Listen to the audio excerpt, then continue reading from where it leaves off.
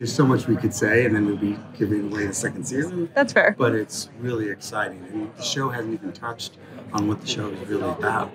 Yeah. And the novel doesn't even hit that till about halfway through. What was the most essential part of the original novel that you wanted to make sure came through in the series?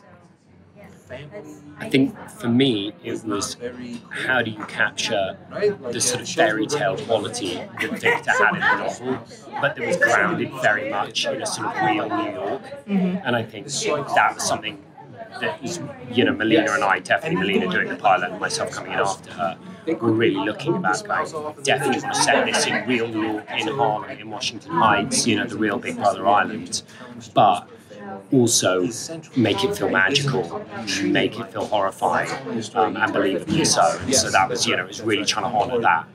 For me, it was the complexity and intelligence of Victor's novel and how Kelly had shaped that into eight juicy episodes of TV. Like, it's some things on the page could be deemed unfilmable or too complex and not linear enough.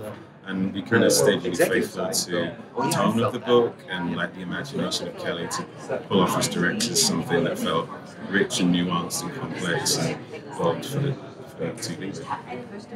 Parenting. Seriously, just parenting. I was so blown away and connected so much on that father, being a father, and seeing how that grounds all the horror around it, that I felt like that would really kind of make people jump because people could just make that connection. It was really exciting. Definitely. And then can you talk about this cast, because they are just phenomenal throughout the whole series? Yeah, they're phenomenal throughout the whole series.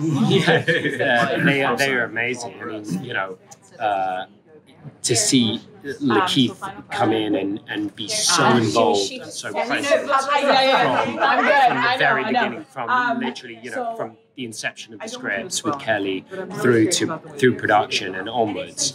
And I think seeing him dig deep into his own personal experiences and his experience as a father, and then at the same time also being incredibly collaborative and bringing the best out of all the rest of the cast as well. I think it was such a generous set that Clark and Dina and Alexis and Sam and everyone. Sam had not acted in anything before this, and Lakeith came and sat and worked with him and was always just behind the camera. And the cast is phenomenal, and it comes from the writing as well. The writing is awesome, but they all brought a level of dedication to this that I haven't seen before. So. Yeah, they made us look good as directors. Yeah, definitely. Really complex. My episode deals with a lot of complex monologues, and it's, I got to shout out to the women in our cast who kind of led and carried that episode. Dina and Alexis did just phenomenal work with really complex things to land as an actress, and just embodied it and made it emotional and human and warm, and people really responded to that. So incredible. We love it. We want more. I mean, I'm a TV fanboy at the end of the day, and I had always wanted to work with Adina. I mean, I wanted to work with Lakeith and Clark, but Adina was working on a show next door right near us. I was doing a show called Big Love, and she was doing Changeling. I was so jealous that I didn't get to work with her and have all these years go by, and then to see the work that she got to do with Michael, which is such a great theatrical jump for her. Yeah. Not for her as a jump, just in terms of the type of television you're doing. It was exciting. And so between that and then taking the risk and swinging on Sam Herring was that Kelly really just kind of went for it and trusted her gut. And I know she ran up a lot of questioning, is that too big a risk? And it really paid off. So I think it's great to know we have that information. Yeah. I definitely agree. And then what was the most challenging part of kind of bringing this world to life? Because you do have these real world traumas at the heart of it with kind of the fairy tale fantastical element as well. Yeah, I think that was the really hard bit. I think it was hard making sure that the characters felt believable and grounded, and their experience was real, and we as an audience were subjectively with them, and that we are selling that this horror, this fairy tale is taking place now, you know, in the world we live in Harlem, and that is bringing the audience along with that, and hopefully doing it, you know, just drawing them in bit by bit. But again, that came from, you know, Victor had already done a lot of the heavy lifting in his book, and Kelly had done tons of that, and then, you know, taking that baton on in the writing. So. I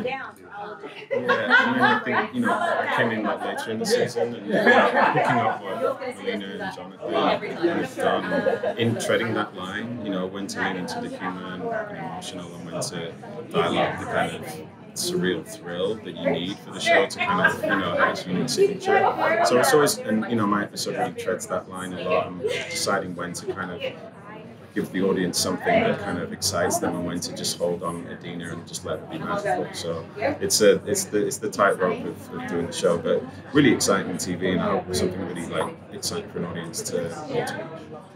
And then if we get a season 2, where would you like to see it go in the future?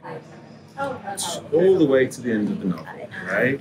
So we're about halfway in terms of season 1. It's like the first half of the novel, pretty much. So yeah, we have a few threads to tie up.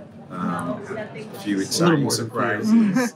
Several. Some exciting kind of like payoffs. So yeah, it's completing that story would be really exciting.